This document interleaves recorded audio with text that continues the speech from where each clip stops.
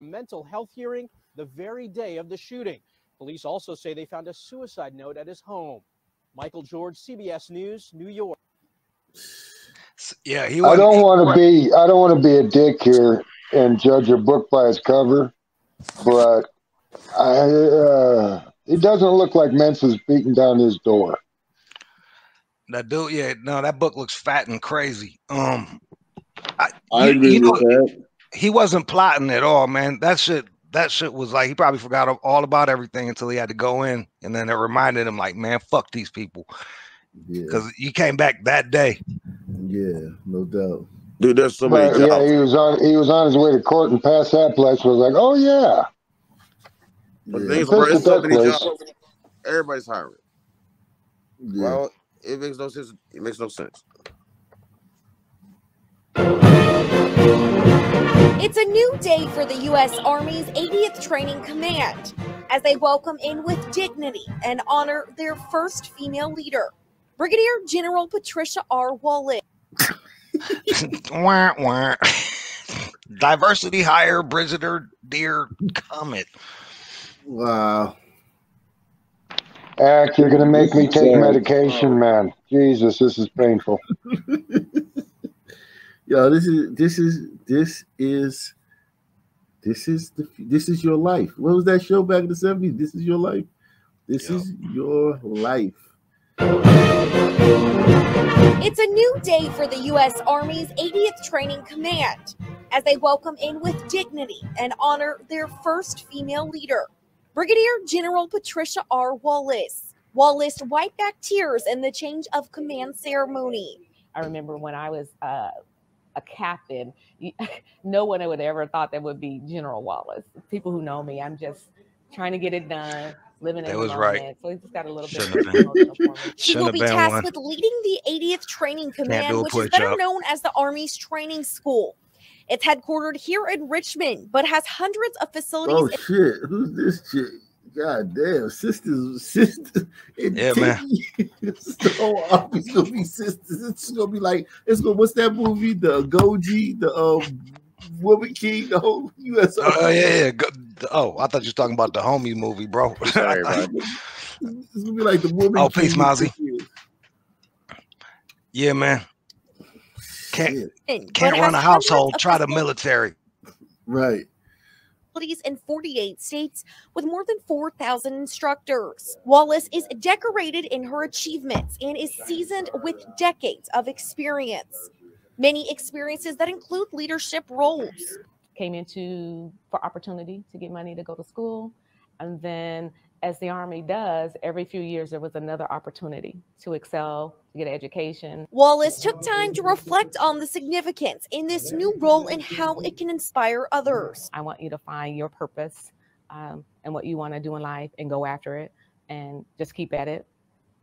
There will be bumps in the road, but reach out to me, your squad, your team, and we'll help you get through it. She hopes to also pave a path forward for more women in leadership. Right now, women only make up about 22% of the command. It does come with some influence. Yeah, but that's 22% too much, man. Unfortunately. But what's the percentage of women in the Army in general? I don't think it's that much higher than that. So it shouldn't be. It should be, man. I mean, 1 out of every 5 commanders in the Army. That's crazy, dog. No, yeah, man. And like, they're going after like working class kids, hood kids. I wonder how they feel about having they just trying to look up to somebody. You like you said, was it Trap? Like you using this military shit. How'd you feel about taking orders from that lady, telling you to hope and dream? So I actually ended up going into the Army after I graduated from the high school, and I can tell you that there's a lot of people that get captain roles just because they go to college. Like if you get a degree in the Army, you immediately go up to officer. To officer, yeah, and just off that. So a lot of the younger just on having the college. So so a lot of the sergeants and shit like that, like sergeants that went to so they went through shit for real, saw combat, they don't respect them at all, but they got to. Yeah, well, that's why how Cass was getting murked in Nam and shit, having to deal with them rich dudes coming in telling him what to do. It wasn't until like 9/11. It was after 9/11. More like we was fighting in Syria. Nah, man, I think they've been using like a class system in college system to have like rich people come in and tell people what to do, while grunts that know more about the thing just got to take orders. And those officers don't even have to go through real basic training.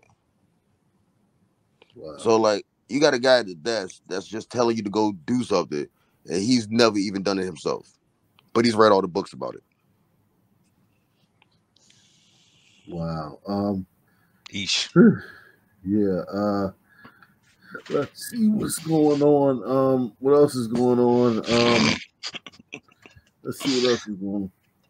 Crime Insider sources confirming late this afternoon to me that handgun was loaded. Police saying the student got combative with the school resource officers and administration when he was told to produce the gun. Unnerving news as students from Holman Middle School text message loved ones that their school was on lockdown. Susan Ahern was eating breakfast with her friend, a mother of a Holman student who received a text. They immediately made their way to Concourse Boulevard. My son was at Virginia Tech during the massacre, and he was not shot, but as I say, bullets that miss often pierce the heart. He's a bond trader in New York now, and if that topic comes up, he will literally tear up a grown man. Henrico police say an anonymous tip is why a school resource officer and administrators asked the student to produce the gun. Located the individual, but that's when a struggle ensued. The officer hits a Mayday button for backup to quickly arrive. We have the ability to call for additional assistance by hitting that on our radio. It's a safety feature for officers, our first responders, and it was activated. No shots fired, no injuries. Henrico police charging the boy with 3 serious weapons charges. Crime Insider sources tell me the student is a 12-year-old 7th grader, and the gun was loaded. It's just terrifying. Yeah, he started taking that shit. Yeah. Is this the same kid that brought bullets to school the day before? No, he was 6. That's the 6-year-old. Jesus Christ. That was Newport News. This is Richmond.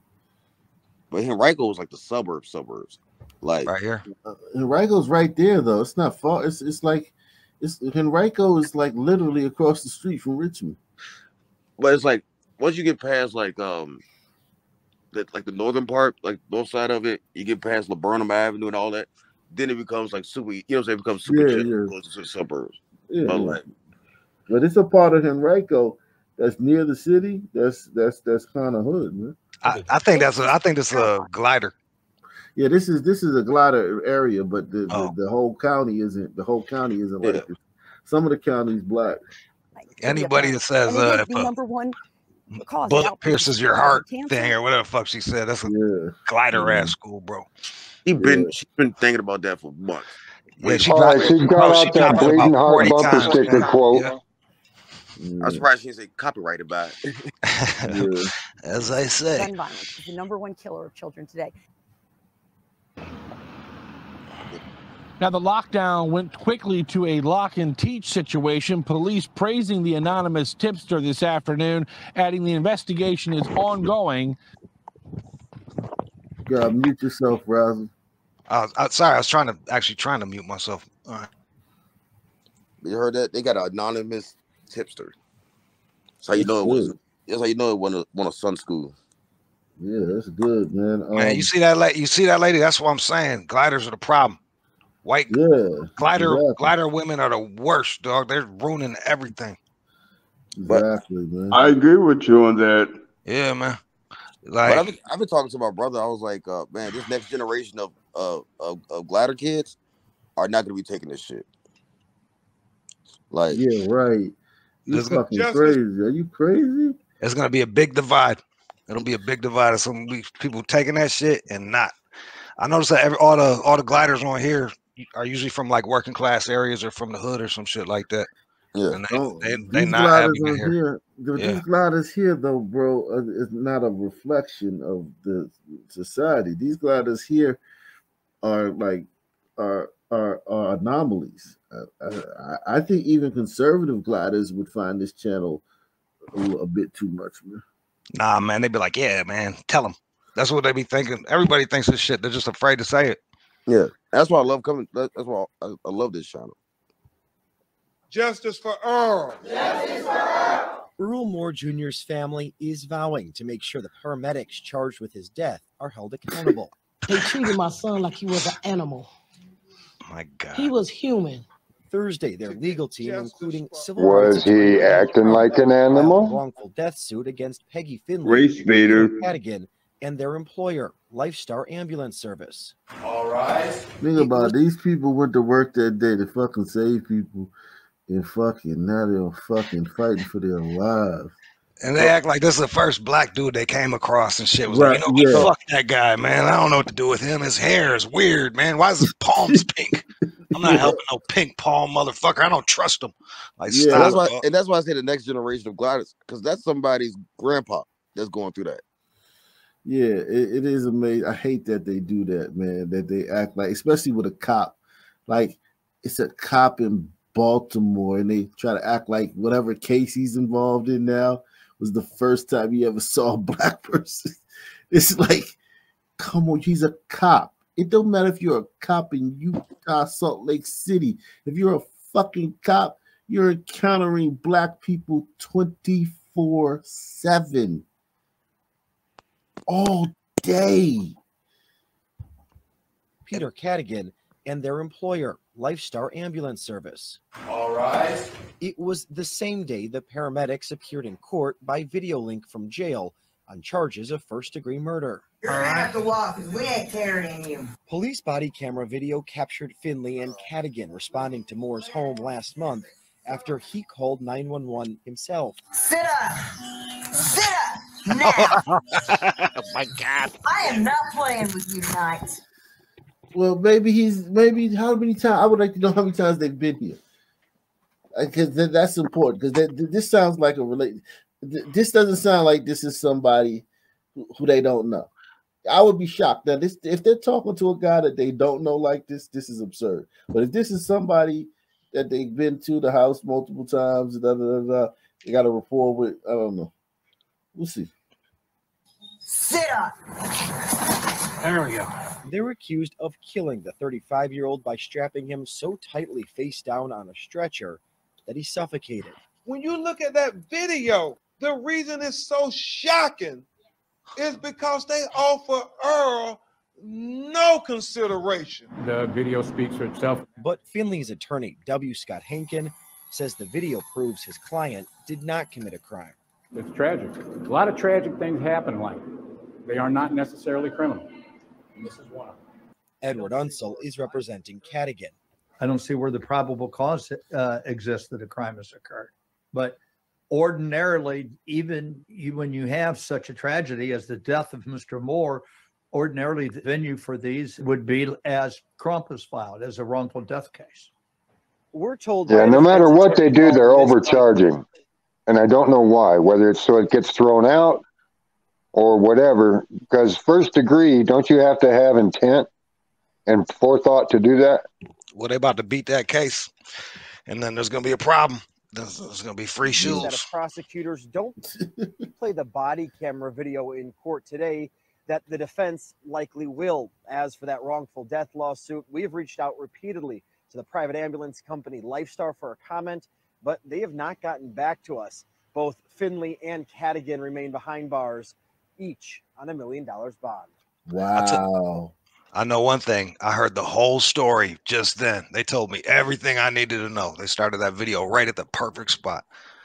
They just, all they do is fuck with fucking, fuck with stories. I'd love to see a whole video. What led up to that? And if they didn't strap him down, then he would have fallen off, and then they'd have killed him from negligence, bro. Like, you can't win for losing.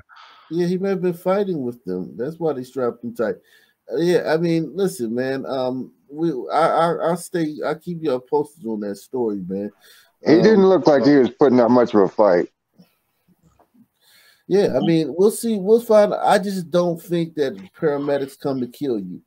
Like, I just don't think that they just show up. I agree. Looks like another job for us. They killed everybody. They wouldn't have a job. Yeah. Let me get out of here tonight, All right, man. take care, Salute to everybody, man. Hey, good job, you guys. Back on YouTube, Peace. man. Salute All right, to Dante, everybody, man. Bill, Peace Razzle. out. See you guys tomorrow, Peace. man. Peace, Hawk. Thanks for putting up with me, guys.